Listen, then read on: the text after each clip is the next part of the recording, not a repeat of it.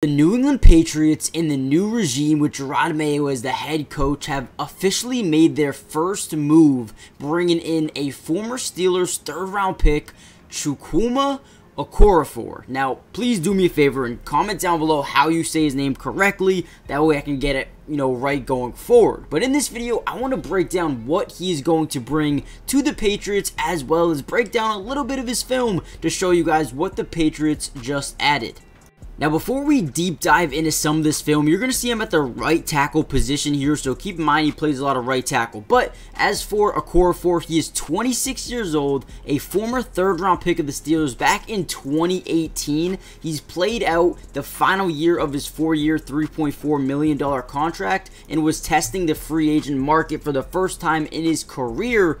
But then he agreed to a 3-year, $29.25 million deal with Pittsburgh last offseason, but the Steelers elected to cut him in the recent weeks to open up some money, leaving him as a free agent before the start of official free agency. Now, in 2023, Okorafor appeared in 14 games for the Steelers and made 7 starts for them across the offensive line. However, what I will say is he's not very good. He's not very bad. He's basically just very, average. Now, the Patriots are a team who are losing or potentially losing Owenu, I think his name is. He is the right tackle for the Patriots, and he looks like he'll be hitting the free agency market with them deciding to franchise tag Kyle Duggar. Now, this is a nice pickup, right? Obviously, the main weakness of the Patriots was the O-line, and they needed to bring in someone that can just add depth to the team. And as you see right here, does a very good job here against the Jets front D-line here. Does a very good job, even off that back foot, has the strength in these legs to really drive him back. Does an amazing job there on the edge rusher. And I feel like, Okorafor is going to be someone who can start, but also gives you the, the ability to bring guys off the bench like Belichick has always liked to do. I don't know if Jerod Mayo will be the same way, but I do like what, Okorafor does for our unit.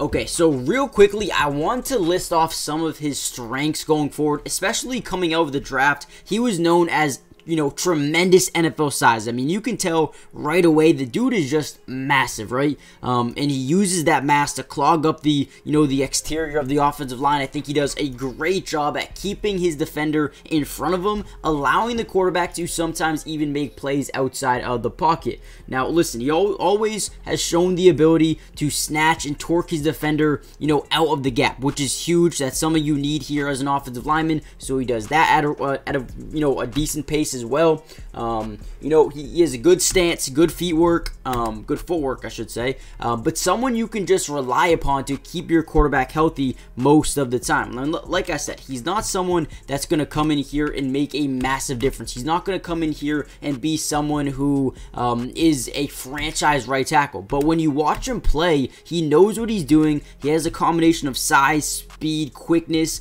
and the footwork to be able to just keep your quarterback safe in the pocket for the right amount of time. Now, when you talk about a guy like, a Jaden Daniels or, someone who can come in here to New England and be that threat both on the legs and the air, I think Jaden Daniels could be or could utilize having a guy like Okorafor.